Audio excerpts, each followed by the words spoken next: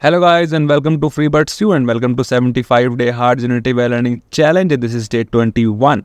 And do you know how to fine-tune Databricks large language model by using the LORA fine-tuning technique in the parameter efficient fine-tuning? So let's do it with the help of Kaggle notebooks and their GPU. Okay, so here you can see my Kaggle notebook here, and I just install the necessary libraries. First is the Datasets, that is used to load a kind of a dataset from the Hugging Face repository, and then we need the parameter efficient fine-tuning library as well to set up the LORA configurations and their parameters, and accelerate library as well to train our large language model. So now here is how we can import all the libraries that is required. The first is datasets and the transformers library for their tokenizer, bits and byte config, training arguments, pipeline. Libraries are necessary for each step in our model. I will explain about them in our further steps. So very first thing is to load the dataset. I use the large language model mini instructions datasets here. That dataset contains a kind of instruction and along with their response as well. As if you see here, this is the instruction. List 5 reasons why someone should learn to code. And this is the 5 reasons that are already added as a response in this whole dataset. So this dataset contains millions of instructions and responses like that. So our very first step is to create a prompt-based instruction and response so that we can easily use it to train our large language model or fine-tune our large language model by using LORA. So first I create this prompt template here. And this template shows that below is the instruction that describes the task, and write the response that appropriately complete the request instruction, and then we pass this instructions to this by using the string formatting technique, and then I have the response here as well. And when I try to get the instruction and response from this whole small data set into our variables to see that how it actually looks, you can see this is the instruction and these are the 5 responses that we have.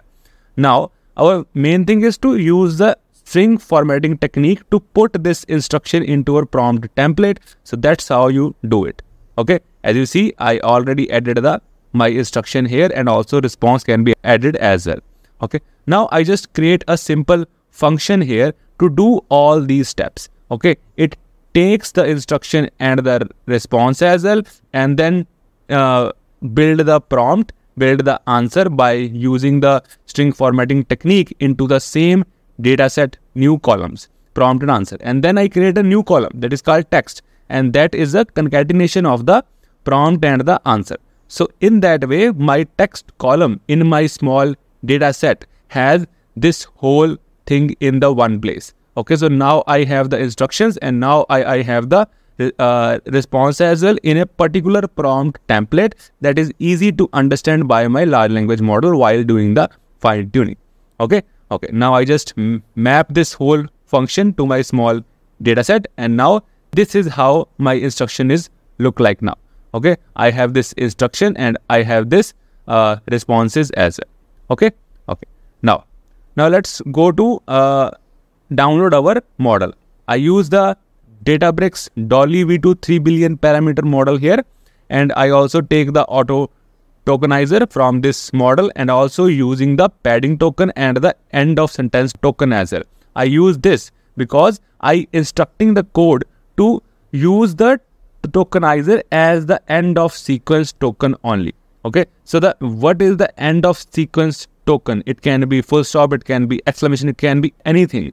So I want that to be used as same as the padding sequence as well, so that all the sentences or all the batches could have the same length for my large language model. Because if you don't have the same length, then your model will not get trained on the data. So to train the data, you need all the batches or all the sequences should have the same length. So that's why we use the padding. And now I just create a auto ML casual model here from the pre-trained model, and I made that device map auto because I am using this Kaggle notebook here. And if you are building it on your own system, you can also choose CPU or GPU here. And then I put the load in 8-bit is equal to false, because I don't want a quantized model. I want a raw model only. So that's why I make it as a false. And then I also address the data type of my this model, that is float 16. And then I resize all the embeddings of this model up to the length of the tokenizer that I have. Okay. Now this my whole model is now ready, and these are my embeddings that I already here in the row into column section. Okay. Now our first thing is to pre-process the batch. Okay. Now we created this data above in the text column, and now I just take this data from my text column and also assign a maximum length, truncation and padding as well, and put it into my tokenizer to tokenize it. Because as you know, in every NLP task, tokenization is the very first step. So I just tokenize it and create a deep copy of my input IDs that I get from the tokenization, because you know, when you do the tokenization, you get the input IDs along with the attention mask and everything as well. So I just create a deep copy and put the input IDs into the labels, so that my model would know which word has the which ID while doing the fine tuning. Okay. Now I just process this function on my PreProcess batch. Then I have this encoded small data set that I have this created this PreProcess batch. I put this function here and it is batched, and I remove all the column which I don't need, because I already created a text column by using the instruction, response, prompt and answer, all these columns. I created a text column here, so I don't need these columns. Okay. So then I just build a pre-processed dataset from my small dataset function, whose input ID's length are less than or equal to max length, because I want all of my IDs are of the similar kind of lengths. Okay. Then I just do the test train split, and then I collect for the data collector for sequence to sequence. This will make your whole data set into the batches as a PyTorch dictionary that answers. Okay, because at the end you want to train your large language model with the help of PyTorch only. Okay, then you want to create a kind of a batch as a dictionary of PyTorch answers. So this library will do that. You just pass your model, your tokenizer, your maximum length, your padding, and along with the padding length. Okay, and then it will just automatically collate your whole data. Okay, then there are the things. You have the instruction source, text, input IDs, attention mask along with the labels. You have all the data ready with you. Now you just need to set the LORA configuration. So my first configuration is R. R means the dimension of the low rank matrices. So I set it up to the 256. You can also increase or decrease that based on your requirements. And then I have the alpha, that is the scaling factor, that how you want to scale your weight matrices. Okay. Then I have the dropout factor, that after how many layers you want to drop some kind of parameters at the end. And then I just set up all these parameters into my LORA configuration function here, and this is how it is going to be done. And I also get the getPeft model function here as well, and also the prepare model for int8 training as well.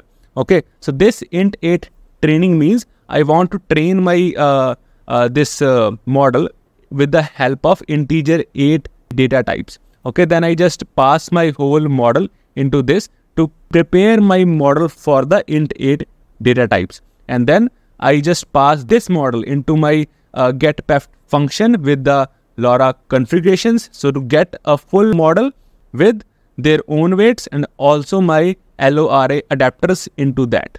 So now I have this complete model with the LORA configurations built in it. So it contains approximately 8 crore plus trainable parameters, and all parameters are approximately above than 28 crore. Okay. Okay. So now let's train our large language model. Now you have to see this. I just first import the transformers with the training arguments and the trainer. In the training arguments, I mentioned all the details about where to store and what is the batch size, how many epochs it have, like everything about that. I just mentioned it in the training arguments, and in that trainer, I just mention my model, my tokenizer, my training arguments, my train and test along with the data collator. Okay, now I have all this. I just now do the training. I just call the function trainer.train, and then it just train my whole this large language model and save it as a pre-trained model in this GitHub repository as well. Okay, you see this, it is already storing in here. Okay, now you just need to have a API key as well. You can also get that API key from here, and it will starting to fine tune your large language model. It will also show you the training loss and the validation loss as well. With each of the epoch, this will going to be down. Okay, I think there is some kind of error is there. Let me see what kind of error is there. Okay, so this error is a kind of thing is no space because of the my Kaggle notebook has not enough space to actually fine tune this whole large language model. So that's kind of a error it is. But you guys will know that how this whole model will actually work and how you can fine tune it. And at the end, you can also check this whole process to actually test your prompts as well. As here, I just give him a prompt that list 5 reasons why someone should learn to cook. Okay, and then I pass my model here along with my tokenizer and ask it to use for a text generation task, and then it will generate the response for you as well. Okay, so I hope you guys completely understand that how you can fine tune your large language model with the help of LORA. You just need to prepare your data first, and then you can set up the LORA configurations, put it with your model, and then just train your model. Okay, so this is how you can easily done it. Okay, so in our next video, I will tell you how to fine tune the Meta LLM 2 model with the help of QLORA fine tuning technique. So just be with it, and in our next video, we'll fine tune the LLM 7 billion parameter model on T4 GPU. Okay guys, and if you want to know more about data science, machine learning, financial data analysis as well, you can watch my YouTube videos and also read my blogs on Medium. We'll meet in our next video. Thank you guys. Thank you so much.